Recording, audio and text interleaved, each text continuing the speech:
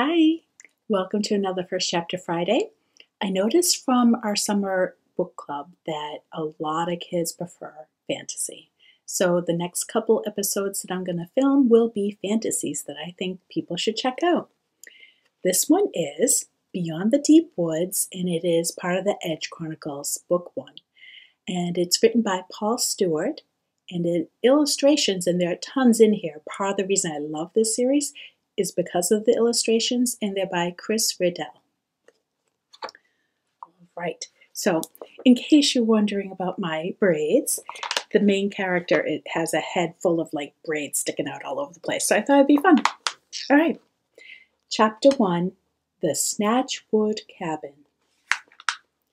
Twig sat on the floor between his mother's knees and curled his toes in the thick fleece of the tilde rug. It was cold and draughty in the cabin. Twig leaned forward and opened the door of the stove. "I want to tell you the story of how you got your name," his mother said. "But I know that story, mother mine," Twig protested. Spelda sighed. Twig felt her warm breath on the back of his neck and smelled the pickled tripweed that she had eaten for lunch. He wrinkled his nose. Like so much of the food which the wood trolls relished, Twig found tripweed disgusting, particularly when it's pickled. It was slimy and it smelled of rotten eggs. "This time he'll be a little different," he heard his mother saying. "This time I will finish the tale." Twig frowned. "I thought I'd already heard the ending."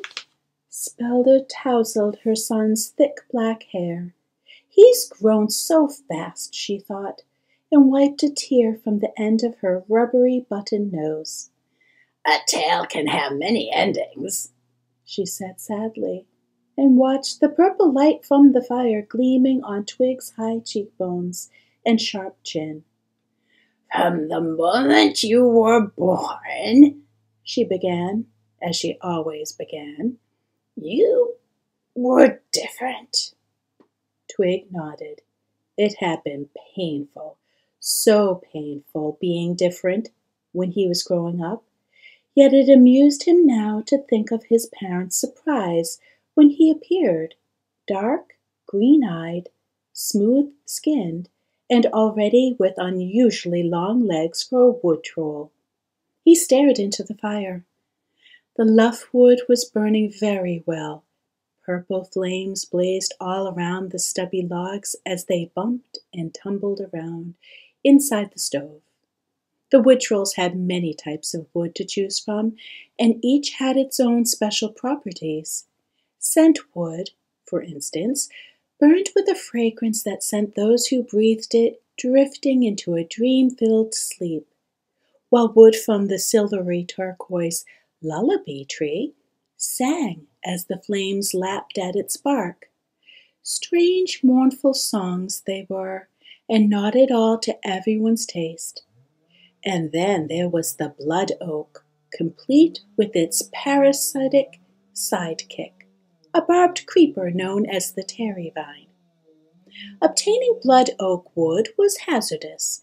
Any wood troll who did not know his wood lore was liable to end up satisfying the tree's love for flesh, for the blood oak and the Terry vine were two of the greatest dangers in the dark and perilous deep woods.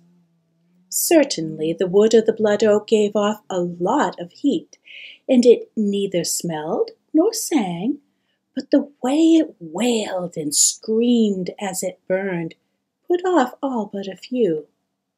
No, among the wood trolls, luff wood was by far the most popular. It burned well, and they found its purple glow restful. Twig yawned as Spelda continued her story. Her voice was high-pitched but guttural. It seemed to gurgle in the back of her throat. "At 4 months you were already walking upright," she was saying, and Twig heard the pride in his mother's words. Most wood troll children remained down on their knuckles until they were at least 18 months old. But, Twig whispered softly, drawn back inside the story despite himself, he was already anticipating the next part. It was time for the but. Every time it arrived, Twig would shudder and hold his breath. "But," she said, "although you were so ahead of the others physically, you would not speak. 3 years old you were, and not a single word." She shifted around in her chair. "And I don't have to tell you how serious that can be." Once again his mother sighed. Once again Twig screwed up his face in disgust. Something Taghair had once said came back to him. "Your nose knows where you belong." Twig had taken it to mean that he would always recognize the unique smell of his home. But what if he had been wrong? What if the wise old oak elf had been saying, in his usual roundabout way, that because his nose didn't like what it smelled, this was not his home? Twig swallowed guiltily. This was something he had wished so often as he had lain in his bunk after yet another day of being teased and taunted and bullied. Through the window the sun was sinking lower in the dappled sky. The zigzag silhouettes of the deepwood pines were glinting like frozen bolts of lightning. Twig knew there would be snow before his father returned that night. He thought of Tum-Tum out there in the deep woods far beyond the anchor tree. Perhaps at that very moment he was sinking his axe into a trunk of blood oak. Twig shuddered. His father's felling tales had filled him with deep horror on many a howling night. Although he was a master carver, Tum-Tum Snatchwood earned most of his money from the illicit repair of sky pirate ships. This meant using buoyant wood, and the most buoyant wood of all was the blood oak. Twig was uncertain of his father's feelings towards him. Whenever Twig returned to the cabin with a bloodied nose or blacked eyes or clothes covered in slung mud, he'd wanted his father to wrap him up in his arms and to soothe the pain away. Instead, Tum-Tum would give him advice and make demands. "Bloody their noses," he'd said once, "black their eyes, and throw not mud but dung. Show them what you're made of." Later, when his mother was smoothing hileberry salve onto his bruises, she would explain that Tum-Tum was only concerned to prepare him for the harshness of the world outside. But Twig was unconvinced. It was not concern that he had seen in Tum-Tum's eyes, but contempt. Twig absent-mindedly wound a strand of his long dark hair round and round his finger as Spelda went on with her story. "Names," she was saying. "Where would we woodtrolls be without them? They tame the wild things of the deep woods and give us our own identity. They're sip of a nameless soup, as the saying goes. Oh, Twig, how I fretted when, at 3 years old, you were still without a name." Twig shivered. He knew that any woodtroll who died without a name would be doomed to an eternity in open sky. The trouble was that until an infant had uttered its first word, the naming ritual could not take place. "Was I really so silent, mother mine?" said Twig. Spelda looked away.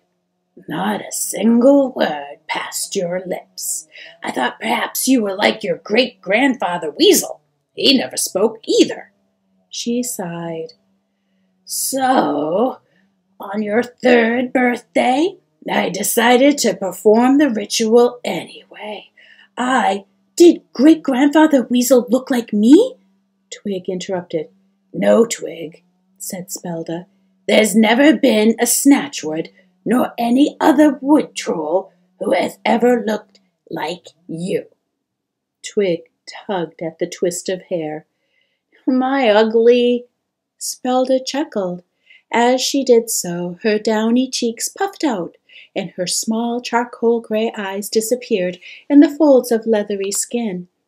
I don't think so, she said, and leaned forwards, wrapping her long arms around Twig's chest. You'll always be my beautiful boy. She paused. Now, where was I? The naming ritual, Twig reminded her. He had heard the story so often, he was no longer sure what he could remember and what he had been told. As the sun rose, Spelda had taken the well-worn path which led to the anchor tree. There she tethered herself to its bulky trunk and set off into the dark woods. This was dangerous, not only because of the unseen perils that lurked in the deep woods, but because there was always the chance that the rope would snag and break. Wood Troll's deepest terror was being lost. Those who did stray from the path and lose their way were vulnerable to attacks from the Gloamglazer, the wildest of all the wild creatures in the deep woods. Every wood troll lived in constant terror of an encounter with the fearsome beast. Spelda herself had often frightened her older children with tales of the forest boogeyman. If you don't stop being such a naughty wood troll, she would say, the Gloamglazer will get you. Deeper and deeper into the deep woods Spelda went. All around her the forest echoed with howls and shrieks of concealed beasts. She fingered the amulets and the lucky charms around her neck and prayed for a swift and safe return. Finally, getting to the end of her tether, Spelda pulled a knife, a naming knife, from her belt. The knife was important. It had been made especially for her son, as knives were made for all the wood troll children. They were essential for the naming ritual, and when youngsters came of age, each one was given his or her individual naming knife to keep. Spelda gripped the handle tightly, reached forwards, and, as the procedure demanded, hacked off a piece of wood from the nearest tree. It was this little bit of deep wood which would reveal her child's name. Spelda worked quickly. She knew only too well the sound of chopping wood would attract inquisitive and possibly deadly attention. When she was done, she tucked the wood under her arm, trotted back through the woods, untied herself from the anchor tree, and returned to the cabin. There she kissed the piece of wood twice and threw it into a fire. With your brothers and sisters, the names came at once, Spelda explained. Snodpill, Henchweed, Pooh Sniff, as clear as you like. But with you, the wood did nothing but crackle and hiss. The deep woods have refused to name you.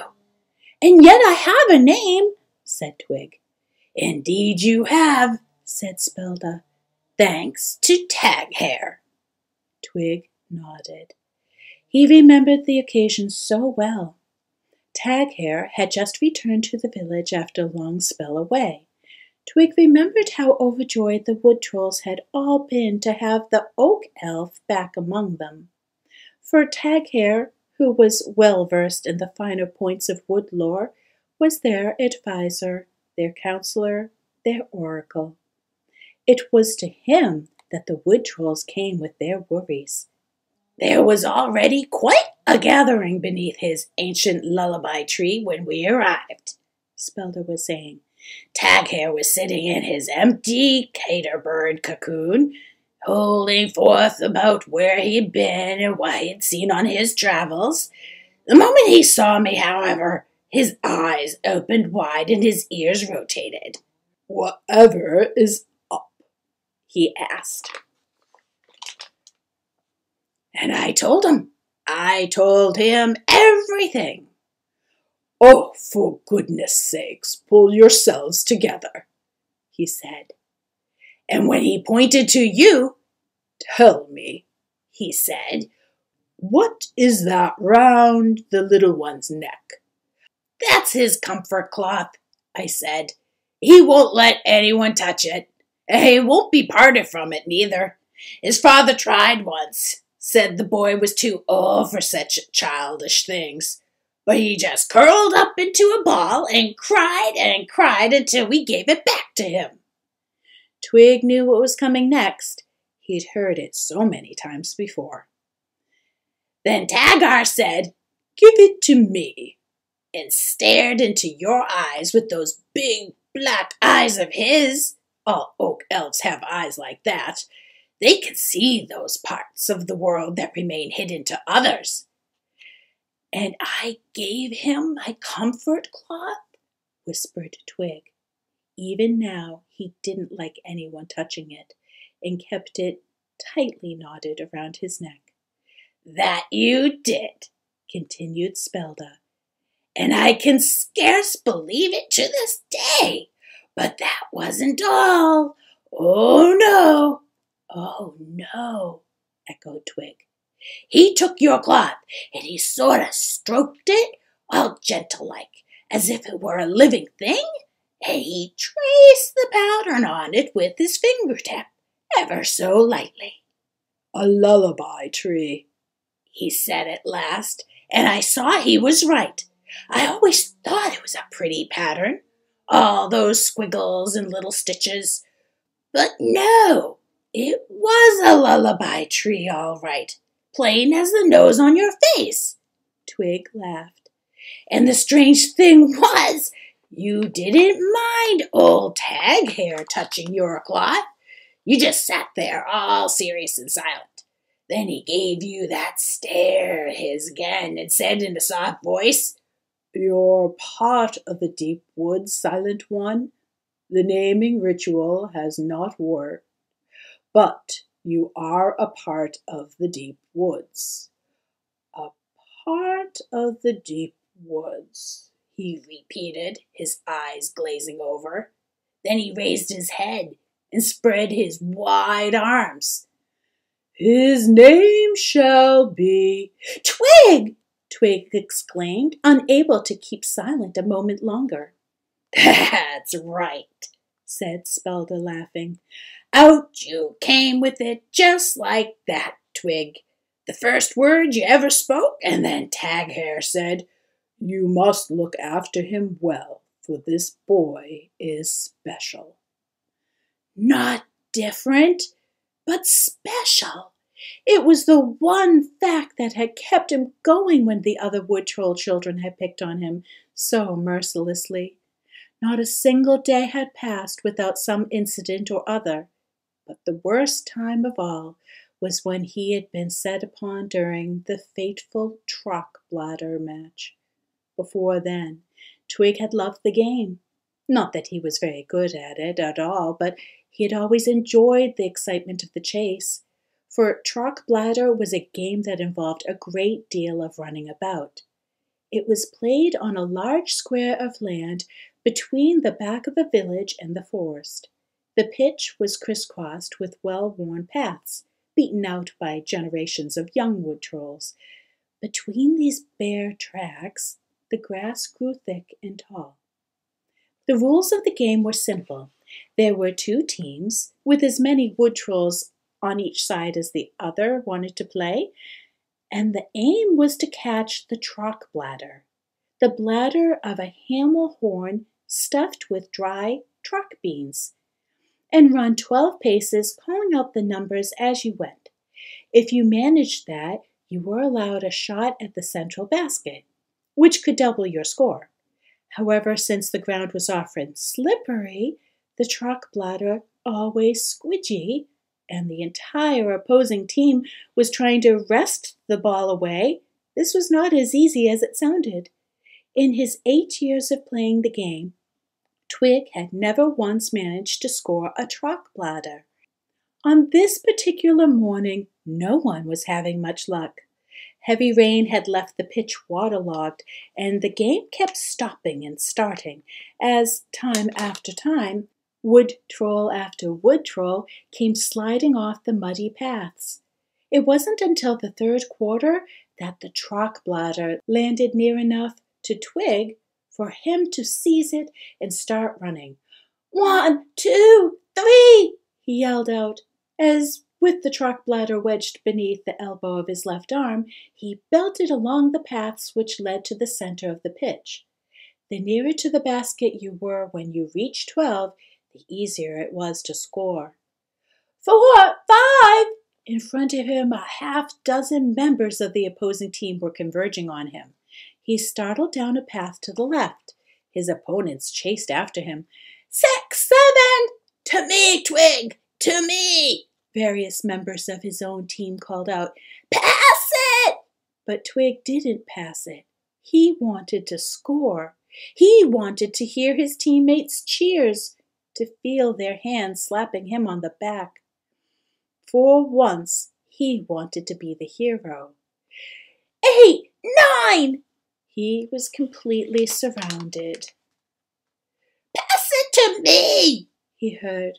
It was Hottergruff calling from the far side of the pitch. Twig knew that if he chucked the ball to him now, his friend would have a good chance of scoring for the team. But that was no good. You remembered who scored, not who set up the goal. Twig wanted everyone to remember that he had scored. He paused. Half the opposing team was almost upon him. He couldn't go forwards. He couldn't go back. He looked around at the basket. So near, and yet so far. And he wanted that goal. He wanted it more than anything. All at once, a little voice in his head seemed to say, But what's the problem? The rules say nothing about sticking to the path. Twig looked back toward the basket and swallowed nervously. The next instant, he did what no wood troll before had ever done. He left the path. The long grass whipped at his bare legs as he loped toward the basket. 10, 11, 12! He screamed and dunked the bladder down through the basket. A trock bladder! He cried and looked around happily. A 24-pointer! I've scored a trock... He stopped. The wood trolls on both teams were glaring at him. There were no cheers, no slaps on the back. You stepped from the path! One of them shouted. No one steps from the path! Cried another. But, Twig stammered. There's nothing in the rules that say... But the other wood trolls were not listening. They knew, of course, that the rules didn't mention keeping to the paths. But then why should they?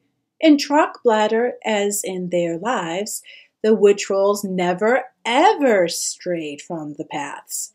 It was a given. It was taken as read. It would have made much sense to have had the rule telling them not to stop breathing. All at once, as if by some prearranged signal, the wood trolls fell on Twig. You lanky weirdo! They cried as they kicked him and punched him. You hideous gangly freak! A sudden fiery pain tore through Twig's arm. It felt as if it had been branded. He looked up to see a wodge of his smooth flesh being viciously twisted by a handful of hard spatula fingers.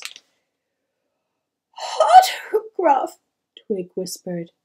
The Snatchwoods and the Gropeknots were neighbors. He and Hottergruff had been born within a week of each other, and they grew up together. Twig had thought they were friends.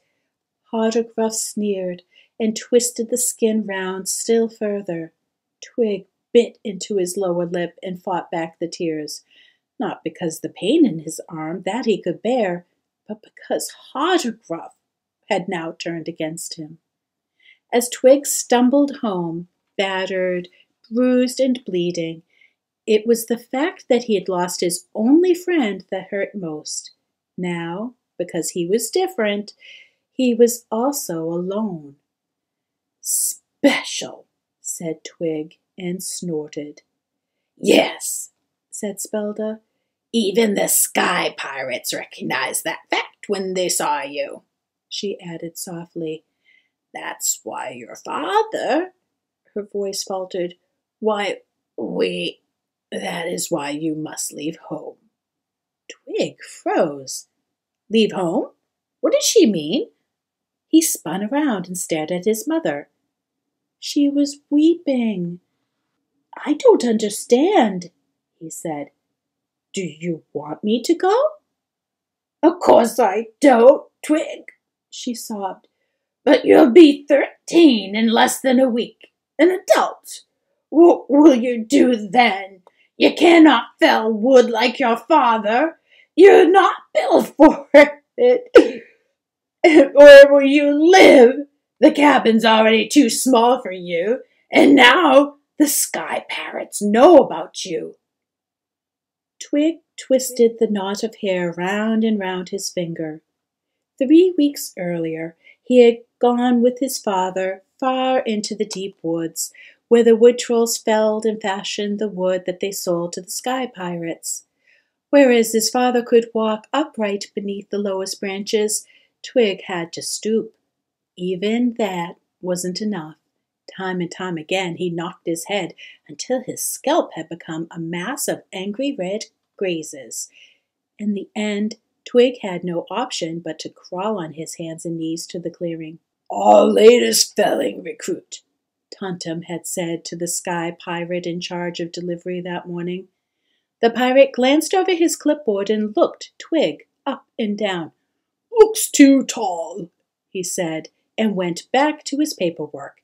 Twig stared at the sky pirate. Tall and upright, he looked magnificent with his tricorn hat and tooled leather breastplate, his parrot-wings and waxed side whiskers. His coat was patched in places, but was with its ruffs and tassels. Golden buttons and braid, none the less splendid for that.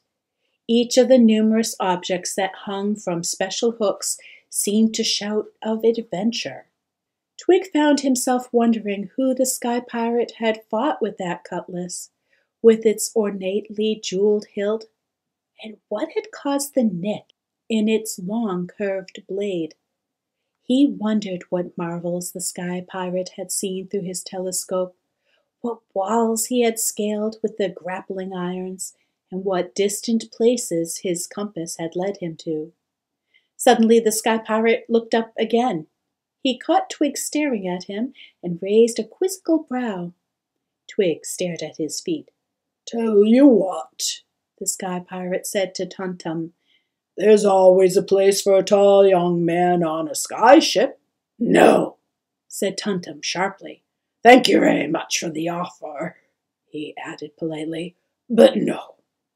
Tontum knew his son wouldn't last 10 minutes on board a ship. The sky pirates were shiftless, shameless rogues. They would slit your throat as soon as look at you.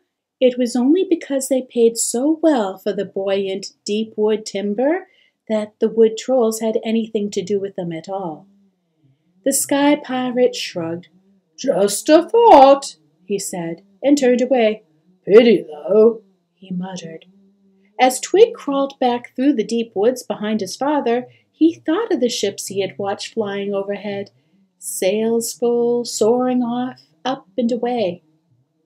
"Sky riding," he whispered, and his heart quickened. Surely, he thought, there are worse things to do. Back in the wood troll cabin, Spelda thought otherwise. "Oh, those sky pirates," she grumbled. "Tontum should never have taken you to meet 'em in the first place. Now they'll be back for you as sure as my name's Spelda Snatchwood." "But the sky pirate I saw didn't seem bothered whether I joined the crew or not," said Twig. "Oh, that's what they pretend," said Spelda. "But look what happened to Hobblebark and Hogwart. Seized from their beds they were, and never seen again. Oh, Twig, I couldn't bear it if it happened to you. It would break my heart. Outside, the wind howled through the dense deep woods. As darkness fell, the air was filled with the sound of wakening night creatures. Fromps coughed and spat. Quarms squealed, while the great banded bear beat its monstrous hairy chest and yodeled to its mate. Far away in the distance, Twig could just make out the familiar rhythmical pounding of the slaughterers, still hard at work. "What am I to do, then?" Twig asked softly. Spelda sniffed.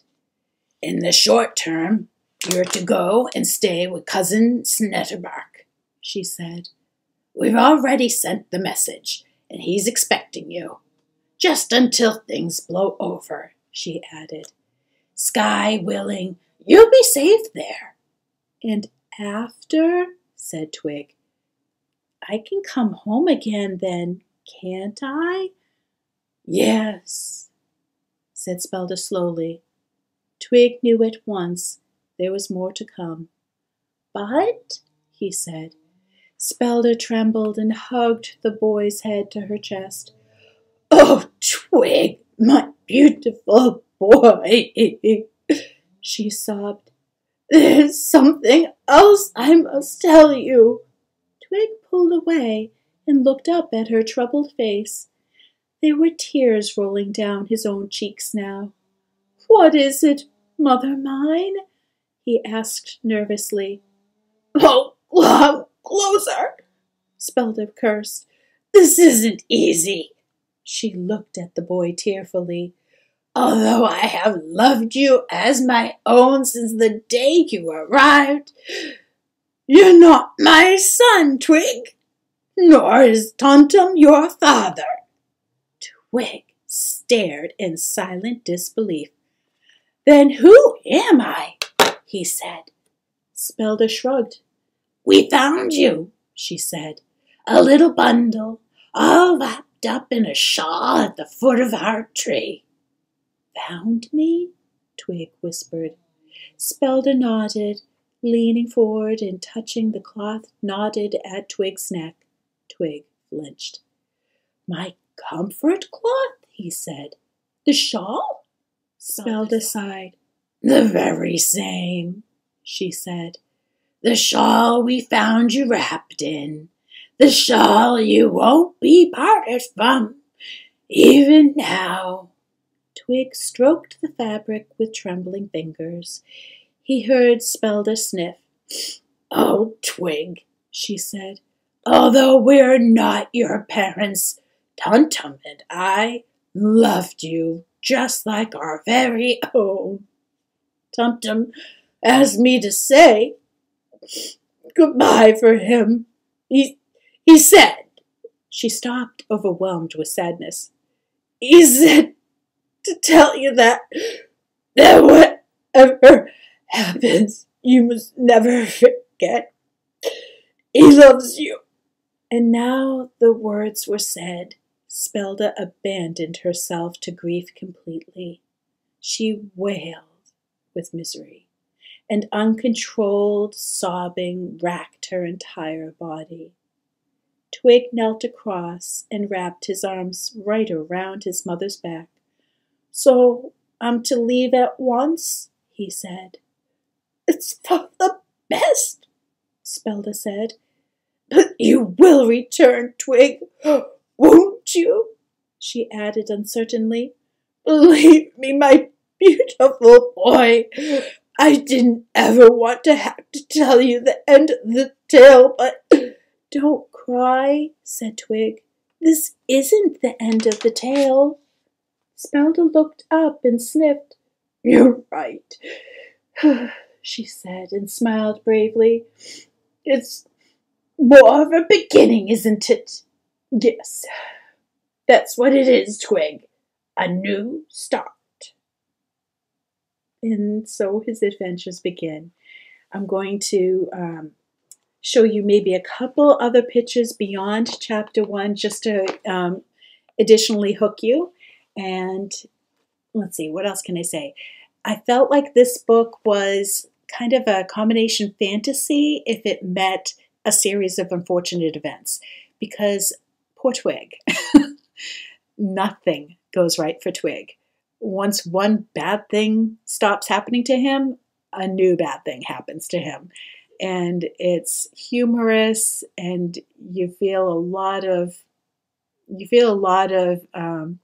compassion for this poor kid who just keeps on having one incident happen after another, being different. And I'm sure everyone in middle school can understand feelings like that. And then how does he make it through his first adventure, which happens in this book? I believe the adventures with Twig, I think it was something like 4 books happen with Twig as the main character. And then the Edge